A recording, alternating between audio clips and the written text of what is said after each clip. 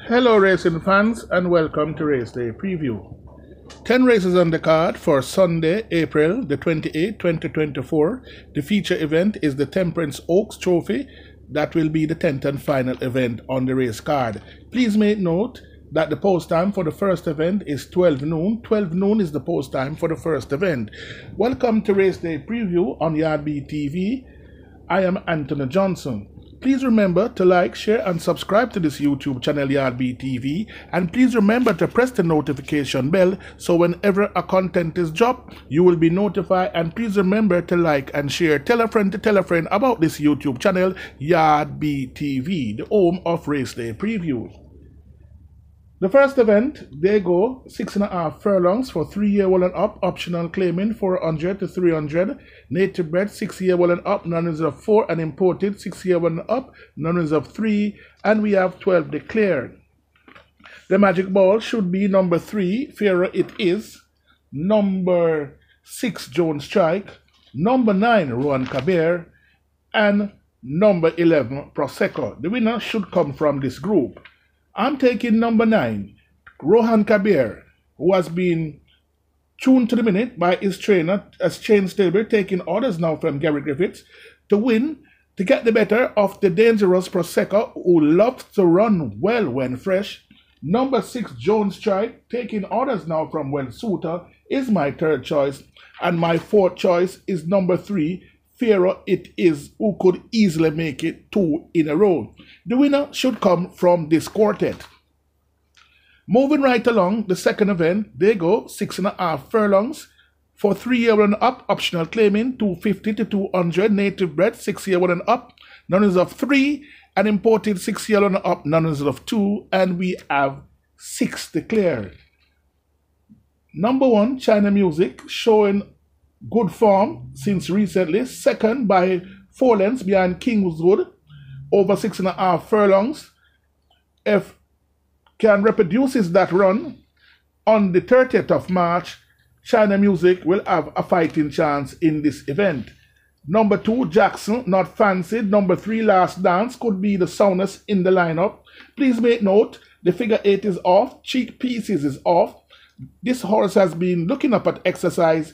Keep Last Dance on the right side. The choice of rider mean that Last Dance, strong possibility, is doing something that impresses the trainer to call for a Radish Roman to do duty, and based on his condition, we can say this horse is one of the soundest horse in this race. Number 4, Master of All, is plagued with unsoundness, not the Master of All of yesteryear, because if the Master of All of yesteryear present himself come tomorrow afternoon, he will basically buries this field. Number 6, Art of a Lion, could be the tactical speed in the lineup and could set off in front and prove very elusive in deep stretch. But for me, I'm taking number 4, Master of All, to get the better of number 3, Last Dance, and number 1, China Zik. The third event, they go 6 furlongs, is restricted allowance 4 for native bred 5-year-old and up, none is of 3, and imported 5-year-old and up, none is of 2, 6 declare, they go 6 furlongs. We see the welcome return of No More Deal, to be partnered by Paul Country Francis, has been working fairly well. Please make note, the blinkers is on. No More Deal will have a fighting chance here, as being tuned to the minute by Gresford Smith for his reintroduction to horse racing for the 2024 season. We see this horse showed on the Wednesday the 17th of the 4th, gallop out the gate, showed out the gate 5 furlong in 1 minute 9 and 2/5 of a second, and gallop 6 furlong in 1:21.2 very easily. Has been busy at exercise. We see Tuesday the 2nd of the 4th, canter 9 furlong, Saturday the 6th of the 4th, canter 9 furlong.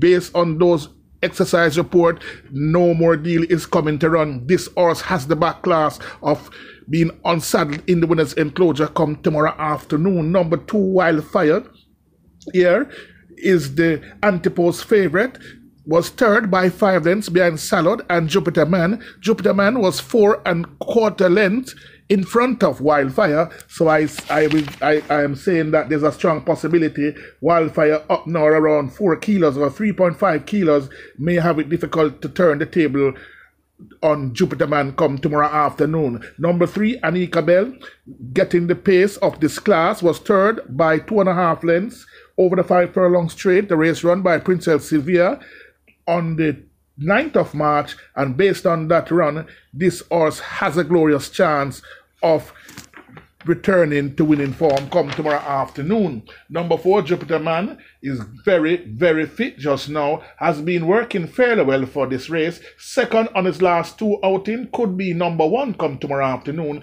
Jupiter Man will have a fighting chance. Ava J. Lynn, not the force of yesteryear, but could be thereabout at the business end. There's a strong possibility Ava J. Lynn might be in need of that run. But for me, I'm taking number 1. No more deal to make no mistake come tomorrow afternoon. To get the better of number 4, Jupiter Man, my third choice is number 3, Anika Bell.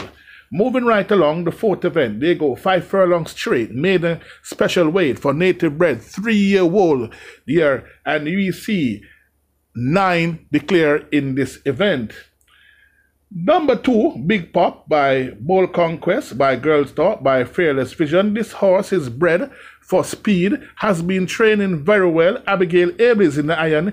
Keep Big Pop on the right side. This horse could make a winning debut. Number 3, My Sunshine here, was bet down to the tune of 4-1. Misses the break on last, and that was that. 5th by 11 lengths on last. Could turn around the form at any given time here. This horse look as if it might have a difficult in training, but has been ponied for most of the way, so there's a strong possibility this horse could step up at any given time. 1 second down, coming from the high power camp of Anthony Nunes here. Keep My Sunshine on the right side. Number 5, that's Prince Aman. This horse was third, beaten 4.5 lengths behind Commander Z on last and Magnifico. So based on that run here, Prince Aman will be there about at the business end. Finish up the 5 furlong straight in 1 minute and 1/5 of a second.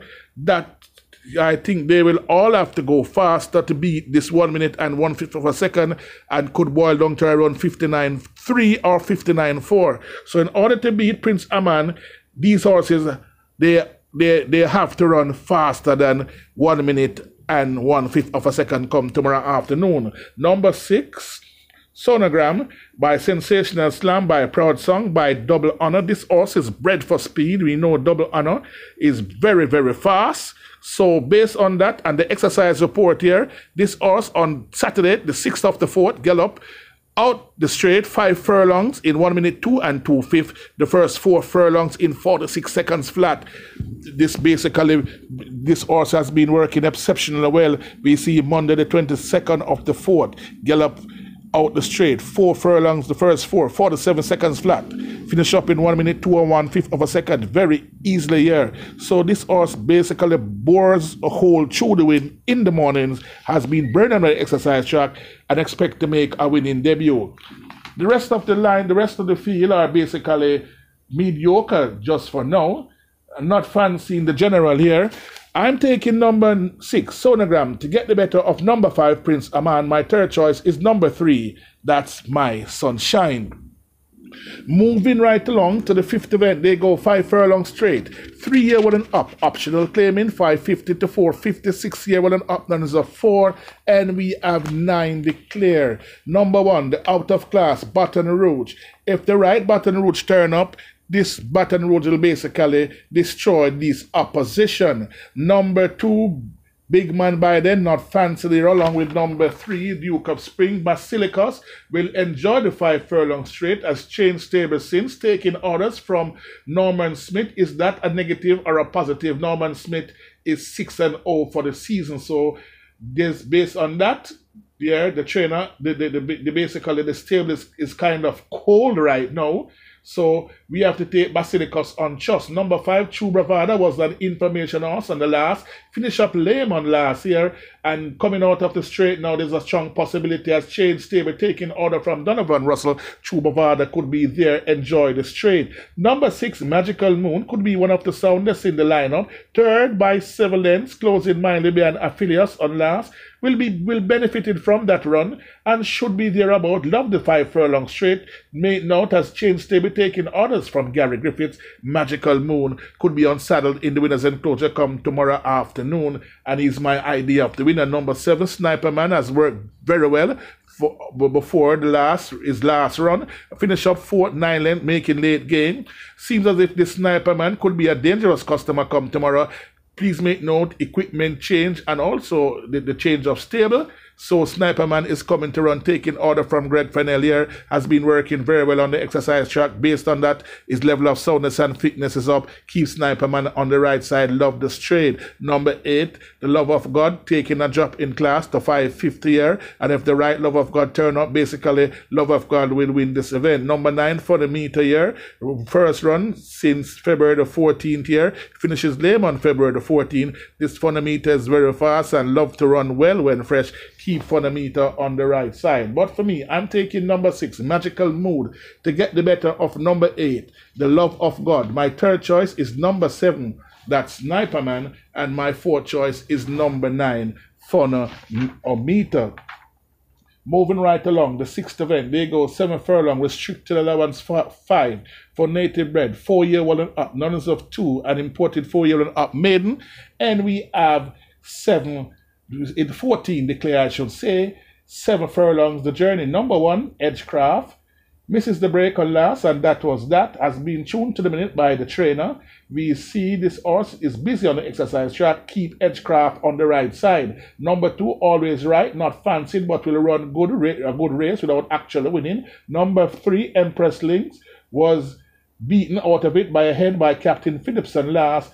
Empress Link is very fit and will enjoy every inch of this 7 furlongs. Number 4, Bid Strike, was a runaway winner in 132.4. We'll have to giddy up to win this race come tomorrow afternoon. Number 8, Princess Talisa, run a good race, very encouraging over 9 furlongs and 25 yards. Won't have a trouble getting the trip of 7 furlong. Keep Princess Talisa, who seems to be running into decent form, on the right side. Number 9, Watermelon John, came down into the race, leaving the 7/16th pole on last, and I think is running to decent form, groping to fine form, I should say. And Waterman John must be kept on the right side now, looking up based on form where form is concerned. 4 by 6 length behind Great Commander. Last Cosmic Force was second in that event. Number 10, Miss Linton, and number 11, Spark, is not fancied. Bad Investment could easily make it 2 in a row. This horse will enjoy this trip of 7 furlong. Keep Bad Investment on the right side. Number 13, Money Box. This horse is not showing the form we know Money Box can show. And based on what I'm seeing, Money Box, I'm not fancying Money Box. This is a half to calculus. Something must be going on with this horse, Money Box. He could be the flying ointment come tomorrow. We have to treat this horse with some form of respect, because we know he has the potential and can turn up at any given day. So keep this horse on the right side. Money Box, keep this horse on the right side. Make sure whatever you do, make sure Money Box is on your ticket come tomorrow afternoon. This horse is getting fit, is sneakily getting very fit just now. And this horse gallop out the chute in 8 furlongs, 154 and 2. That's a good work. Looking up, keep Money Box on the right side. Number 14, Cosmic Force, second by a length and a quarter and 3/4 behind Great Commander over 6.5 furlong. Was an easy winner over 7 furlong, 131.3. Cosmic Force will have a fighting chance in this event. It's a tricky event, a wide open event. But I'm taking number 3, Empress Link, to get the better of number 1. That's Edgecraft. My third choice is number 14, Cosmic Force. And my fourth choice is number 12, Bad Investment. Moving right along to the 7th event, restricted allowance 2 for native bred 3-year-olds, none of 2 imported 3-year-old maiden, and here we have 6 declare. Won't waste much time on this race. Number 3, Fearless Attack, will win this race and move on to better things. Fearless Attack is my choice to get the better of number 1, Battle Angel, the easiest exacta of the day. That is the exacta of the day. Fearless Attack, Battle Angel. To complete the trifecta, is throwing number 2 Global Machine. Moving right along, the 8th event. They go 5 furlongs straight, restricted allowance 4 for native bred, 4 year 1 and up, none of 3, and imported 4 year 1 and up, none of 2, division 1, 10 declare. Number 1 KD Strong, note the visors on. This horse has potential of winning this type of race, while Wicked Strong out of a Windsor Casimir, coming to 5 furlongs straight here, could be the doctor's orders. Number 2 Noble Attitude is getting fitter and fitter with each run, and based on what I'm seeing, keep Noble Attitude on the right side by Noble Bird out of Sheer Attitude by Clever Trick. This US import could be anything, so keep this horse on the right side. Not fancying Golden Syrup, who is up in class. Yeah, Mrs. Linders not fancied. Also, number 6, Babala. Yeah, was outsped last. Yeah, no Oasis Jack around, so Babala could be there. Bouncing on the headline, keep Babala on the right side. Number 7, Fly Blue Jet, enjoy the shoot. Kevin Fosten's in the iron. If the speed collapse, look no further than Fly Blue Jet. Ella Fortunado is groping to find form. 4th by 5 lengths behind Emperor of the Cap, Power Ranking and posing already. That is a good run. Yeah, keep Ella Fortunado on the right side. Number 9, from Sheer to Ben, will no doubt be the Antipose favorite. Somewhat of a disappointment in his last 2 races here, but enjoy the straight. Keep from Sheer to Ben on the right side. Number 10, Information Horse, Uncle Nub. Information is out that this Uncle Nub has been looking up and has eaten out very well here, and he's the Information Horse. The Information Horse, Uncle Nub, could be the spoiler come tomorrow afternoon. And I'm taking number 10, my outsider of the day. Number 10, Uncle Nub, to create an upset. To get the better of number 9 from Sherterben, my 3rd choice is number 7, Fly Blue Jet, and my 4th choice is number 2, Noble Attitude. Keep Noble Attitude on the right side.